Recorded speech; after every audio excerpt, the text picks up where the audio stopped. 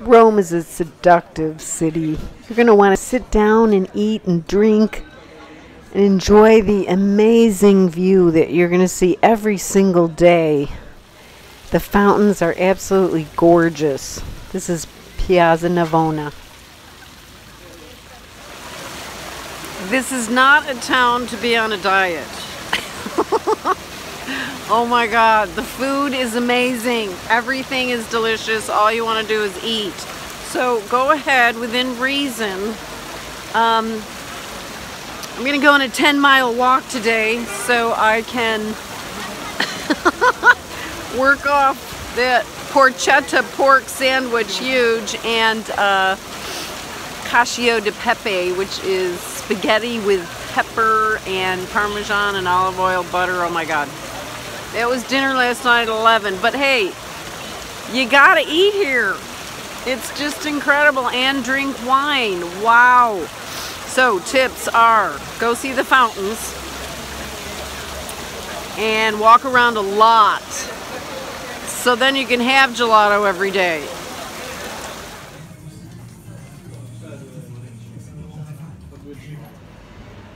I haven't had gelato in 2 days.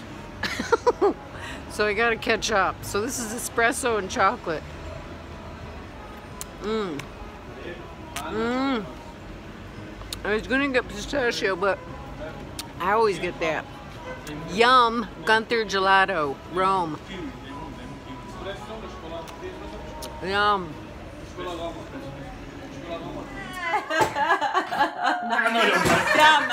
Come and show him. Dai. Attila, look at this young girl. Wait. Look. Hey.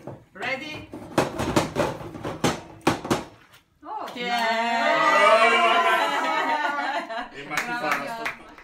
And the reward is a delicious meal made with fresh ingredients that you can find in every neighborhood. And each one has its own distinct flair of architecture and trees and different shops. And then there's the stunning Tiber River. I'm eating way too much bread. Oh my God. And now I'm going home for some cheese and Prosecco. I love having my own apartment.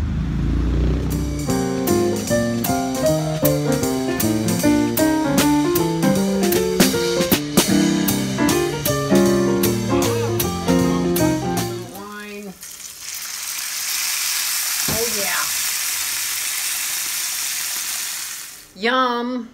And there you have a very low-cal meal. And this is the street where I live. It's filled with these great restaurants and friendly people. If you ever want any excitement, you just go outside and walk around Rome. You'll find something engaging.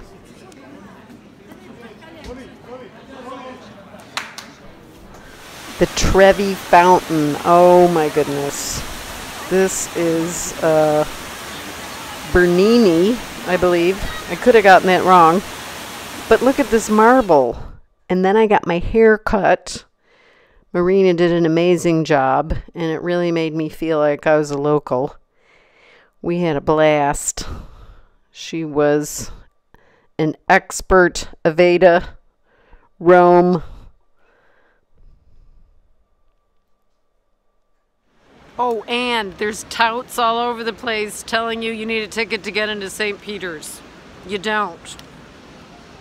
So you just keep walking right on by. And I have my ticket free for the papal audience on Wednesday. Yay, I'm going to get to see the Pope.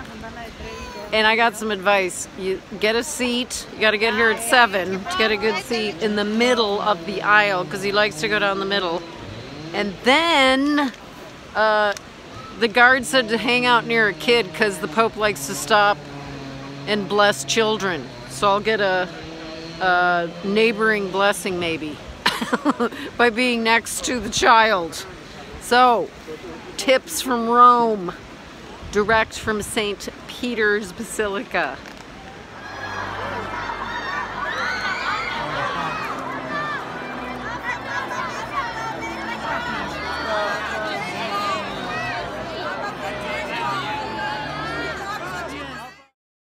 the coolest Pope ever. And here's his home. St. Peter's is an incredible architectural wonder, and it has the Pieta in it.